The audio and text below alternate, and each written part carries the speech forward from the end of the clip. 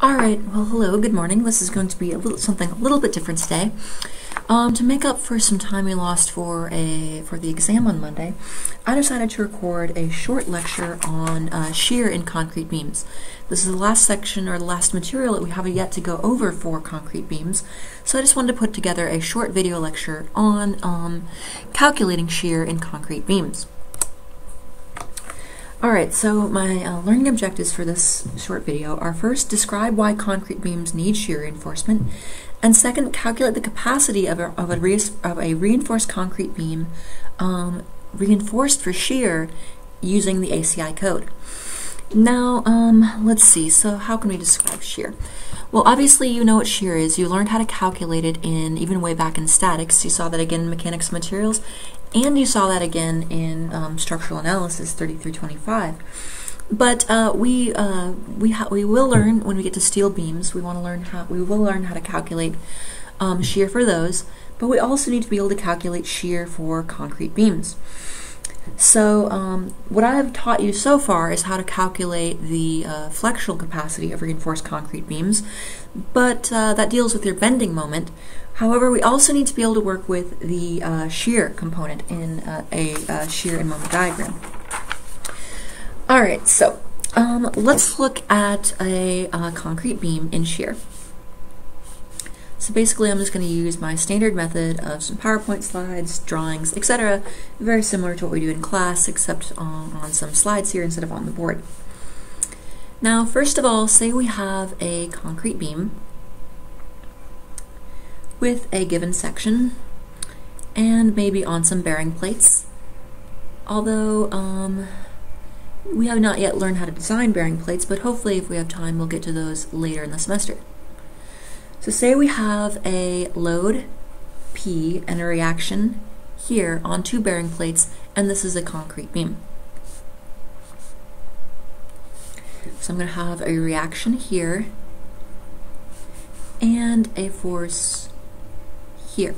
So basically I want to analyze how shear is handled in concrete beams, and then from that we can learn how and why shear reinforcement stirrups work. So that is our goal here. So consider two stress elements. This is going to be up in the compression zone. This will be down here in the tension zone. So if we show our forces here, well, we know from basic flexural theory that this will be in compression here. So I'm going to have compression here and tension here. But then for both of these, shear will be going in the same directions for each element. So we have compression and shear up here, and tension and shear down here.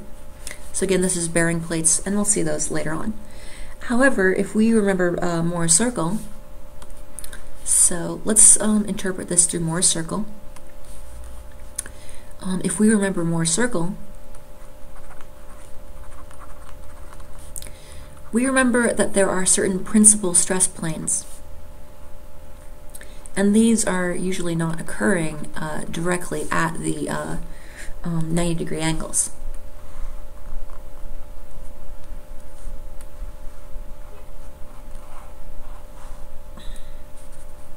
Okay, so usually they're going to be at some sort of angle, and I am purposely drawing at these at an angle instead of just my usual poor art skills.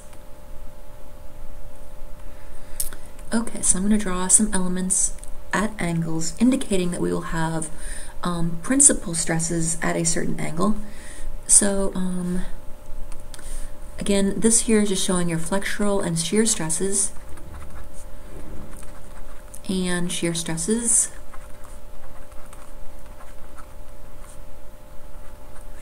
And here we have our principal stresses, and I will label those.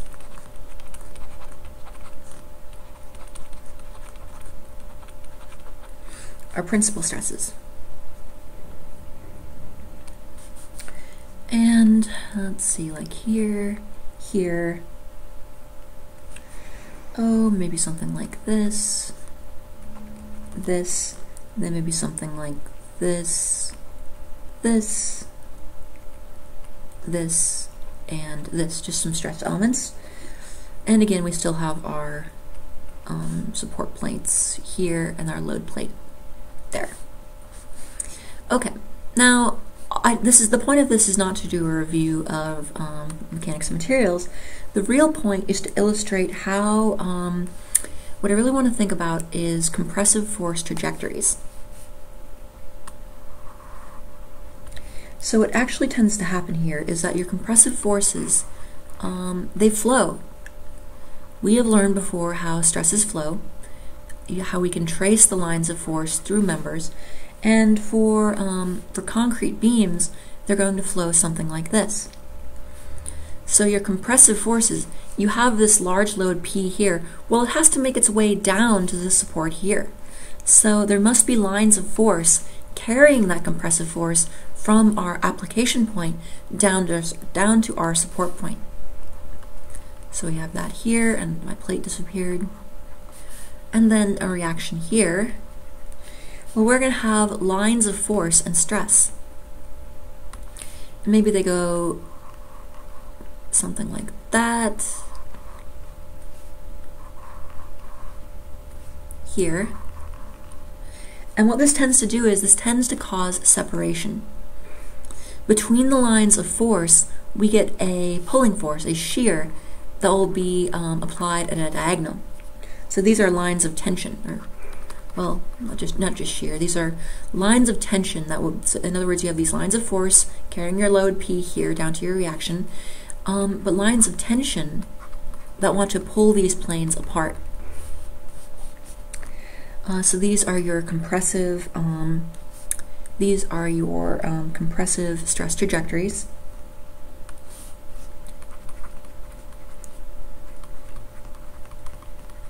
Compressive stress trajectories.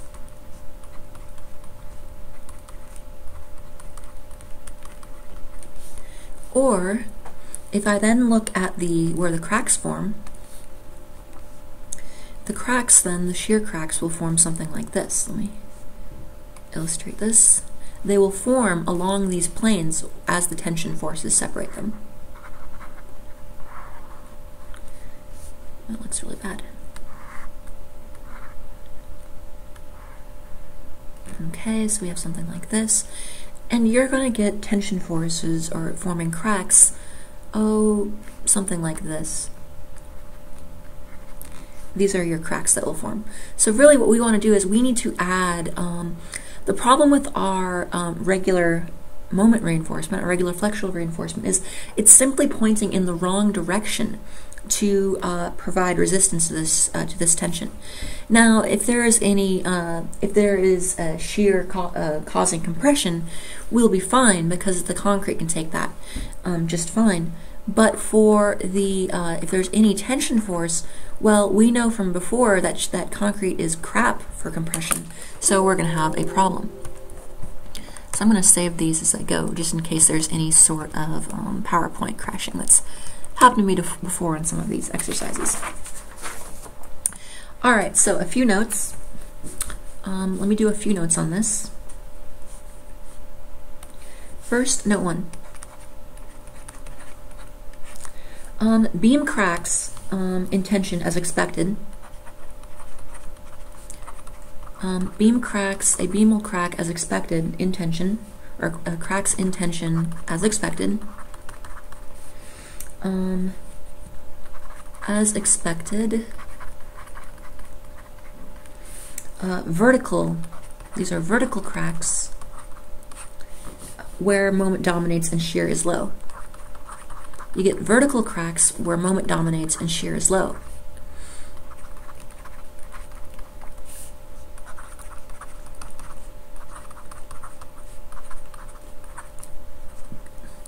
And shear is low. So if we have a case of low shear and a high moment, things will tend to crack as we would expect, and as we saw previously in the course, where we said cracks form at a certain location due to flexure. But if we have beams unreinforced for shear, we get something different. So we get inclined cracks where shear dominates and moment is low.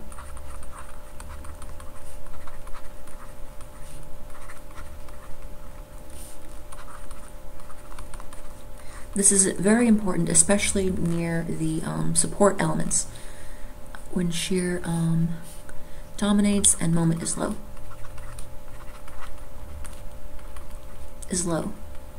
So, I mean, remember your, say like a simply supported beam. Consider a simply supported beam under a uniform loading. If you have a simply supported beam under uniform loading, your shear diagram, if you recall, is going to look something like this, right? Something like that. Or, actually that's not quite right, but anyway, no, sorry, that's not right. I really screwed the pooch on that one. Wow, I cannot remember my statics. Your shear diagram is going to look something like this. This is why you shouldn't do statics too early in the morning, before the coffee kicks in. Okay, so your shear diagram is going to look something like this, and your moment diagram is going to look something like this. So notice near the support points, near these pin supports, your shear is at a maximum and your moment is minimum. Moment is at a 0. So when we're close, your moment is 0 actually, not just at a minimum, it's 0. So near support points especially, or at least near pin supports, your shear is going to dominate and your moment is going to be minimum. So shear reinforcement is especially important near support points. Now, a second note, note 2. Stress predictions are great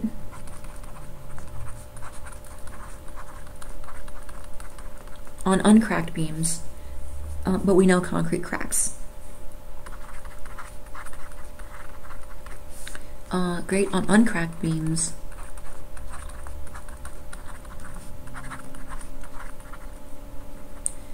but we know, of course, that concrete cracks.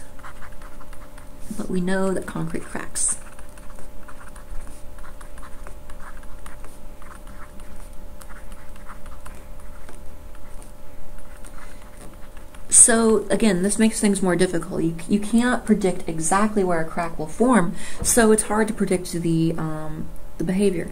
So thus we need to establish, or thus we establish that concrete will need shear reinforcement. There are certain areas where, especially in regions where shear is dominant, you are going to need reinforcement. And so let's expand upon that now. So I want to look at a free body diagram of a reinforced concrete, a beam that is not reinforced for shear. So even if we do not have any resistance to shear, or even if we don't have any explicit shear stirrups or any explicit or any purposeful shear reinforcement, a concrete beam will certainly have some shear capacity. So let's look at how that develops just for something that, even for something that we haven't put any sort of shear reinforcement in. So let's look at that. I want to produce a free body diagram for this and look at how this develops. So I'm going to do a rather interesting free body diagram. I'm going to cut out a section of a concrete beam, and basically this edge here, it would be along one of these separation planes where a crack would tend to form. Okay, so I'm going to have my reaction force on the left. I'm kind of flipping it this time. I'll have my reaction force on the left, and I still have my moment reinforcement, my tension reinforcement in the bottom of the beam, so that's going to be important to consider.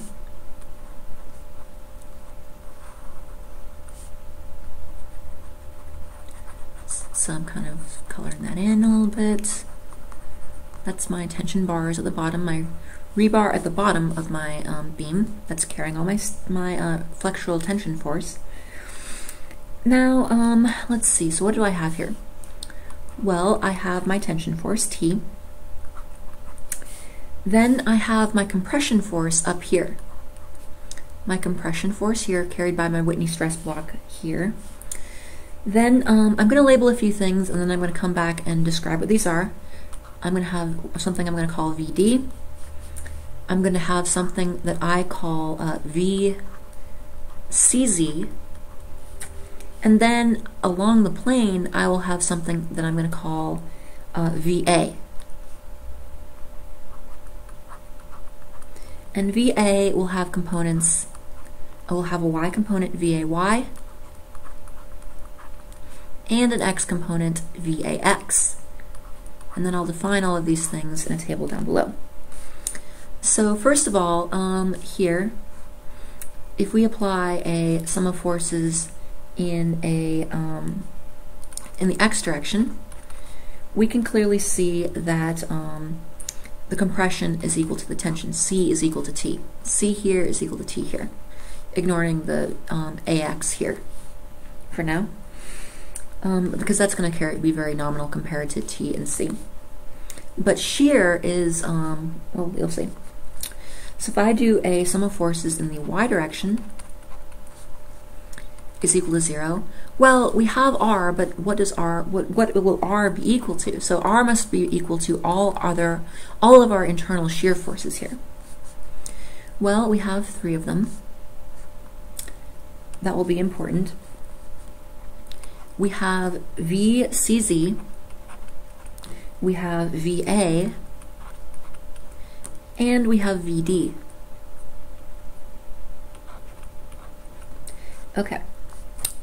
This is, let's see, VCZ is the shear carried by intact concrete in the compression zone. Shear carried by intact, so that's Z for Z direction, well, it's more of a Y direction, but anyway. Intact concrete in compression zone.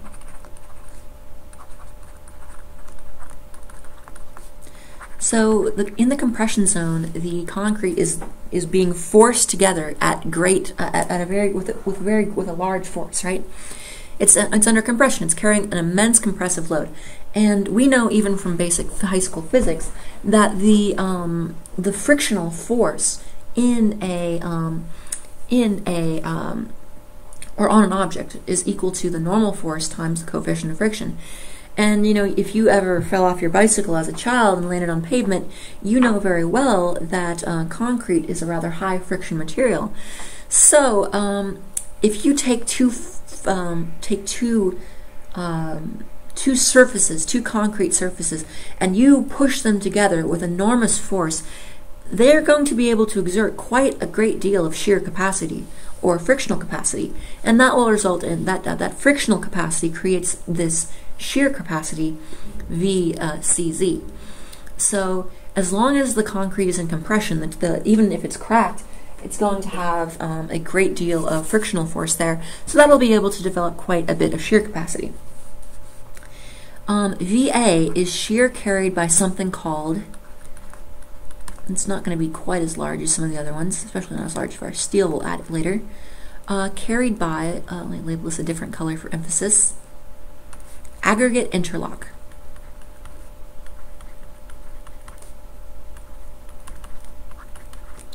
By aggregate interlock, so this is the sort of like friction as well, but between the aggregates. And VD is VD, the D stands for dowel, is the shear carried by dowel action,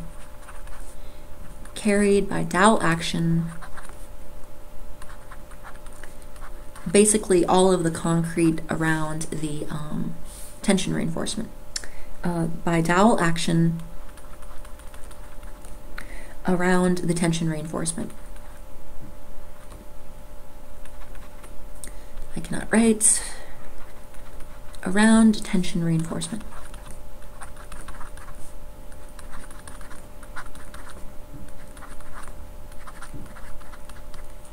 And then all of this combines together. If I do that sum of forces in the vertical direction, actually I think I'd like to write it back here, so I'll just put it up here. V, so yeah, this should go, let's say go here. V is equal to R is equal to VCZ plus VAY. Only the vertical component of Y will contribute to the VA plus VD. Now, so let's move on here and consider this in some more depth. Okay, so let's discuss some factors. So that's the basic idea. That is how a unreinforced concrete beam will be able to carry shear force. But I also want to talk about how I want to talk about this in just a little bit greater detail. So I'm just periodically saving to make sure I don't lose these slides, because I want to be able to post these on the website. Okay, so let's discuss factors affecting shear strength of unreinforced beams. Factors affecting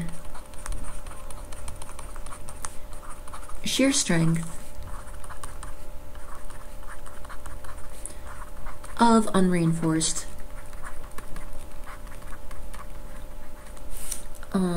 concrete beams. Now, by unreinforced, I mean unreinforced for shear.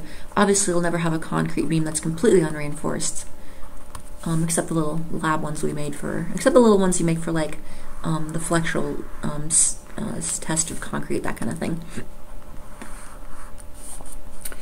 Okay, so let's talk about, so one major thing is the tension strength of concrete, the tensile strength of concrete.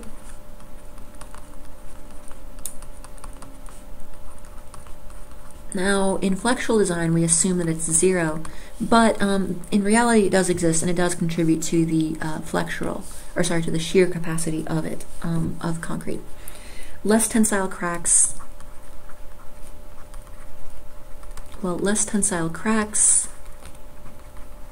will mean you'll get it'll mean it will be stronger in shear.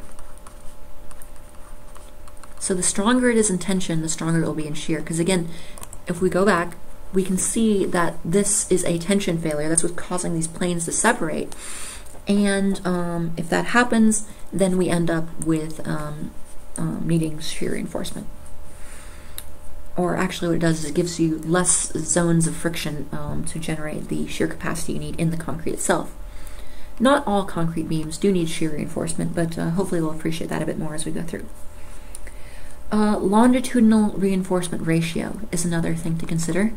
Longitudinal reinforcement is, of course, your regular, just flexural reinforcement.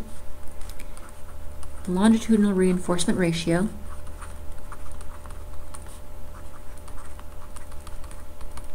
let's see what this means. The longitudinal reinforcement ratio. So if the more longitudinal steel you have relative to your concrete, the better it will do in shear.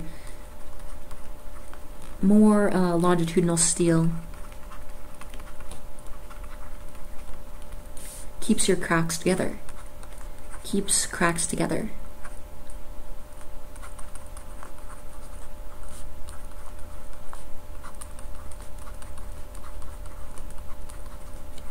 Will keep the shear cracks together, or the tension cracks together.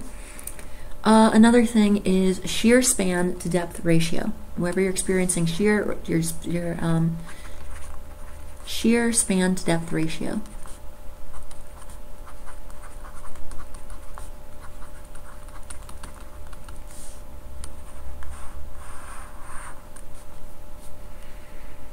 So deep beam, if you have very deep beams, it's different.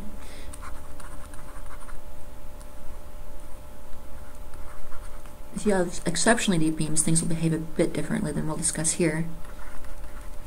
And then really thin slabs are actually very vulnerable to shear, especially mainly around the supports. And there's a whole science that would probably be on the scope of this course that really goes into calculating the some of the more advanced shear reinforcement techniques for those. But anyway, then let's consider beam size. That's obviously a factor.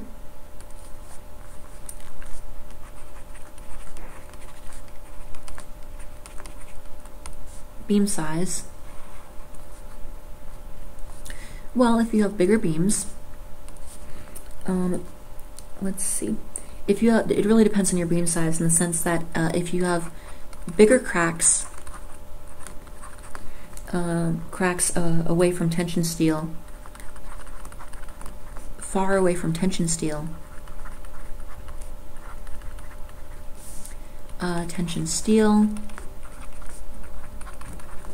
can open wider. Thus you get less aggregate interlock. Less aggregate interlock.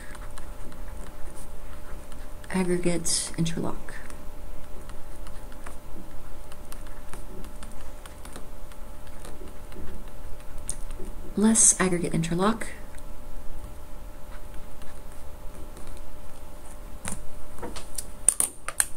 And then finally, axial forces. Axial forces are also important. If you have any axial forces, we haven't gotten to columns yet, but we will. Axial forces, they can either close or open cracks. So this can either help you or hurt you in shear. Can open/close cracks. If you have tension applied on a concrete member, well, that can tend to open the cracks, which will reduce the effective shear capacity. If you have a compressive force, will actually keep cracks closed, thus increasing your shear capacity. And really, that's actually one of the whole principles of, say, pre-stressed concrete, post-tension concrete, is to keep cracks closed, and it really helps with and one of the things it helps with, among others, is shear capacity. But that, of course, is beyond the scope of, obviously is beyond the scope of this course, and you haven't figured that out yet. Now, we like, as we've seen in this class, we like to sort of simplify things. And as we've seen in this and other classes, concrete's hard. Concrete's very difficult. So, rather than trying to calculate V, CZ, VAY, VD, etc., that is really just going to be way too complicated for us to really deal with reliably. And it's not going to be very, if we try to deal with, we're not going to be able to exactly predict all of those things separately. Instead, our approach is to lump those things together. So approach, let's see, our approach here, fundamentally, is lump VCZ, VAY, and VD together. That's going to be our approach, and all of these lumped together, they're going to form what we call VC. V is just a single combined value for the overall shear in the concrete. Shear in concrete. Or the shear carried by the concrete itself, not the steel, but the concrete. And there is a nice equation that can be found in the ACI code, and that is that VC is going to be equal to 2 square root of F prime C times BW, that is the beam web depth. So if you have T sections, you'll only be considering the web of the T. That is web depth. And this is an empirical equation, but it has been proven reliable. So it's another one of our lovely empirical equations, and you'll find a lot of RC concrete is built on these sort of rough, ugly empirical equations. So this is empirical, and is valid for typical design ranges.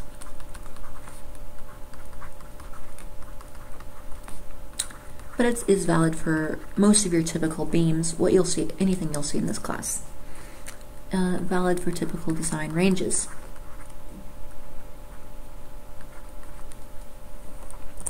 Okay, so next I want to, so we now, we have this VC. And this is the, again, the shear that can be relied on or that will be carried by concrete, by the concrete itself in a reinforced concrete beam. So then the question becomes, though, what if I have a shear and moment diagram for my beam, and I know that the shear that I need to carry at a location is greater than this VC?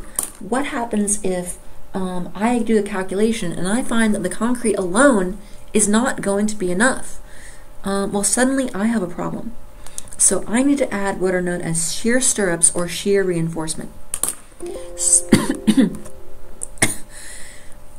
Excuse me, sorry about that.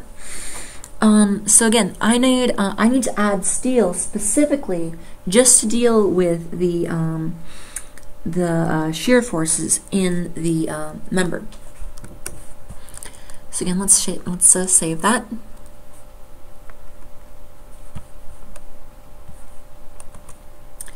And this is actually kind of what I was worried about. PowerPoint, for some reason I'm recording, tends to be a bit unstable sometimes. Well, at least I'll have the video.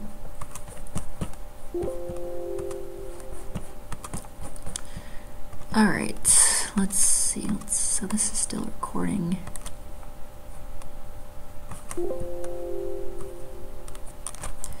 Okay, so let's see. Sorry about that. The perils of recording in one take. Alright, task manager time.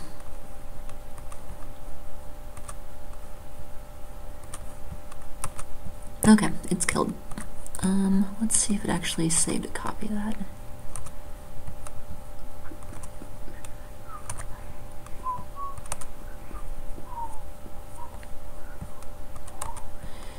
Oh, we did lose some stuff. Actually, let's see what this is. Nope, we lost it. Oh well, that's what the recording is for. Yeah, PowerPoint's proven rather unreliable. I guess I won't be posting the slides for this. Okay. Anyway, I'll just use it as a canvas. Let's see. So let us consider a free body diagram for a beam reinforced in shear. So let's look at a free body diagram for a beam reinforced in shear. So very similar thing to what I did look at previously, but this will be a beam reinforced for shear, explicitly for shear, or specifically for shear.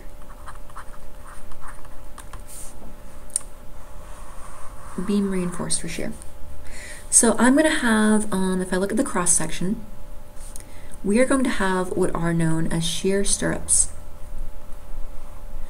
And please be aware that what we go over in this class really greatly simplifies the procedure. In reality, there are many requirements for, say, cover requirements, the amount of concrete that must be between different elements, things like that. We, because of the abbreviated nature for this course, I have to cut out a lot of I have to often cut out a lot of things that are important if you're actually designing. But this is more of a principles class, so there you have it. At least in terms of the actual. There are some minutiae of design that we have to leave out that is very important, especially for say like cover depths and things like that.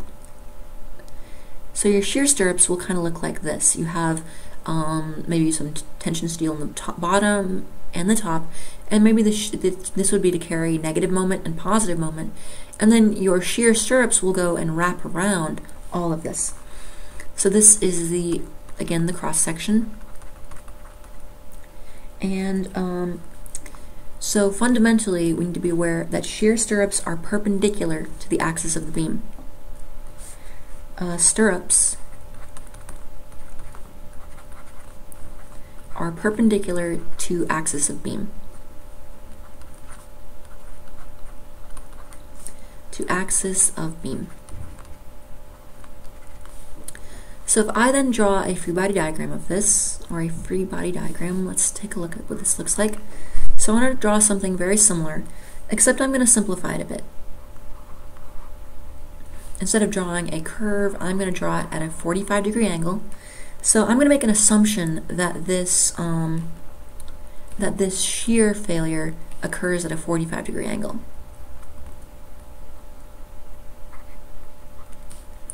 So this is theta, or it's going to be at, I could assume any angle, but I'm actually going to end up assuming a 45 degrees. So I'm assuming a slip line or a failure plane at a certain theta,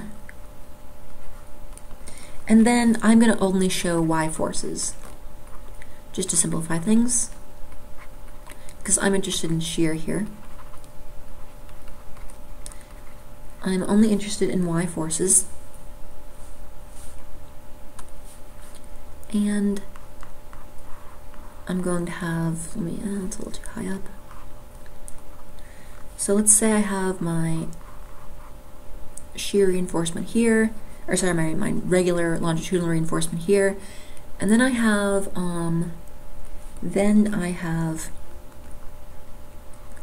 various pieces of shear reinforcement along the way. Various lines. So these are lines of shear reinforcement. Each of these vertical ones is a stirrup. Now I'm going to need to label a few dimensions. I have my theta. The length, the longitudinal length of this plane, I'm going to call D for now. And then the spacing between is going to be S here. So I'm going to assume that theta is 45 degrees, which is a reasonable assumption.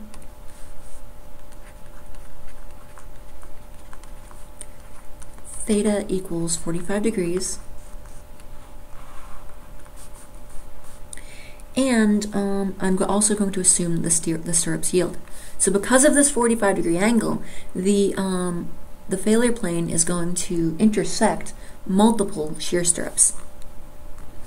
So assume theta equals 45 degrees, and also assume steel yields. Stirrups yield. So therefore, I'm going to have a quantity called VNS, which is the nominal shear capacity of the steel, equals Fy, and this D is also going to be equal to the depth of the beam, the depth from here down. So this is Fy A time, AV, the shear area,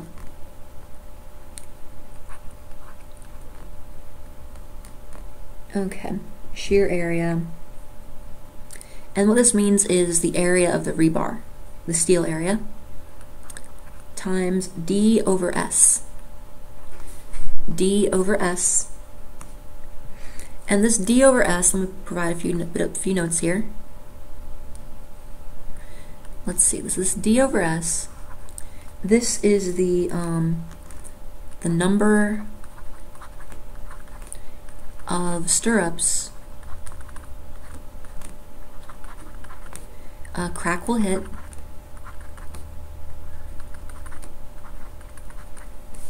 and then AV again, this is the shear area. However, it's going to be equal to 2 times the area of the individual bar. And if you don't know how to find the area of a piece of rebar, check the table in the back of your code. Let's see. So again, this is twice the area of the bar, because where this comes from is we say this is made from like number 3 or number 4 rebar, and one stirrup will have 2 bars in it. That's why we need to multiply. That's why the AV is twice the area of an individual bar. Then let's look at the ACI capacity. The ACI code basically is built around this. So the ACI shear capacity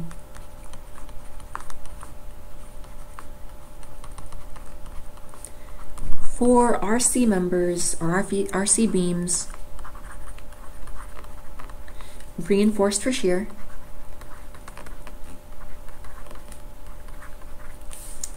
reinforced for shear, let's see here. Well, here's the fundamental equation. Phi Vn is equal to phi times, so this is, phi of course is our strength reduction factor. Vn is the nominal overall shear capacity. So that's going to include the concrete and the steel. So phi plus times V concrete plus V and S, that's the shear capacity of the steel, is equal to phi times our previous 2 root F prime C times BW D plus Fy, the yield strength of the steel, times the shear area times the beam depth over the spacing. And this is found in, and by the way, our phi is going to be equal here to 0.75. And this is found in section 22.5, ACI section 22.5. We also have a limit to how far apart our shear spacing can be. There is a max shear spacing limit to be aware of. So we can't shear stirrup spacing. You are not allowed to place them more than D over 2 or 24 inches apart, whichever is smaller. So it's the min of these. You can't place your stirrups more than 24 inches apart or more than half the depth of the beam. And this is ACI 9.7.6.2.2, and I checked, that's the new code. So also another thing to keep in mind, if V of steel is greater than 4 F prime C, square root of F prime C, let's see, 4 F primes, if the overall shear capacity of the steel is greater than 4 root F prime C BW times D, you have to reduce the strength. There is a reduced max spacing, and you may read about that in the code. That's a bit more complicated, but hopefully you don't encounter that. There is a reduced max spacing requirement.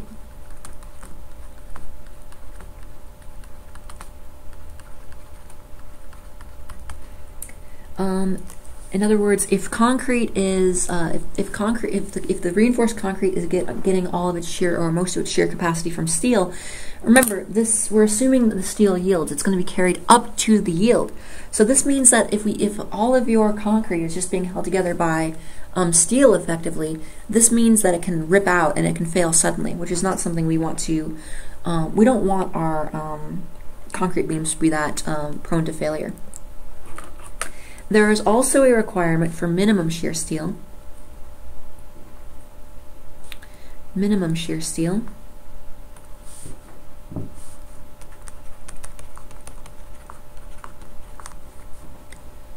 Minimum shear steel.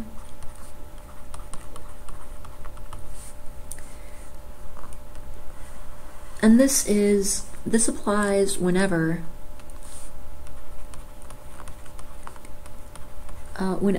V ultimate, your ultimate shear load, your ultimate factored shear load, is greater than 0.5 phi times V of concrete, and this is so this is a minimum. This isn't spacing. This is minimum shear steel. So if your ultimate shear load is ever greater than half the factored capacity of the concrete alone, they say you know what, I don't care what your calculations say, you need at least some shear stirrups. And this applies except in all beams, except for slabs, footings, slabs, some others. You can read about it in the code, and this is ACI 9.7.6.2.2 as well, that same section. And the minimum shear area for this equation is going to be AV min is equal to 0.75 square root of f prime c, a square root of f prime c, BW s over fy, which is greater than or equal to 50 BW s over fy. So either of these, basically you just go for the larger one. These are two limit states. These are based on two different limit states, and you calculate the minimum shear area for each of these cases, and then you just go with the larger one. And again, the whole point of this, as a reminder, is prevents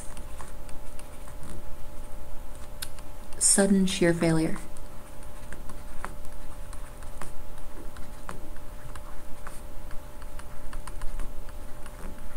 Now, I would like to give you one final note on shear, and if you're not aware, the only stirrups that we really use are use number 3 or number 4 bar shear stirrups. In other words, you know, if you need, you're not going to use a number 8 or a number 9. Just because of one, it's very hard, because it's very hard to make them, for one. If you have, you know, stirrups need to be made by bending a piece of rebar, and so if you have a very large cross section or a very large diameter, that piece of rebar actually has a substantial bending moment capacity, which means that it's very hard to bend into a stirrup. So generally, the only shear stirrups we're going to use are number 3 or number 4s. Maybe you might find some crazy exceptions out there using 5s or 6s, but I would be surprised. Generally, so yeah, in this class at least, I never want to see you use anything other than a number 3 or number 4 shear stirrup bar. And if you need more capacity, you simply lower your spacing. You just use more of them closer together. All right, well, that concludes my short lecture on shear. My short 48-minute lecture. Again, that was to make up for the time on the test on Monday, and we'll have a regular lecture moving right along to steel flexural members today. All right, thank you for watching, and goodbye.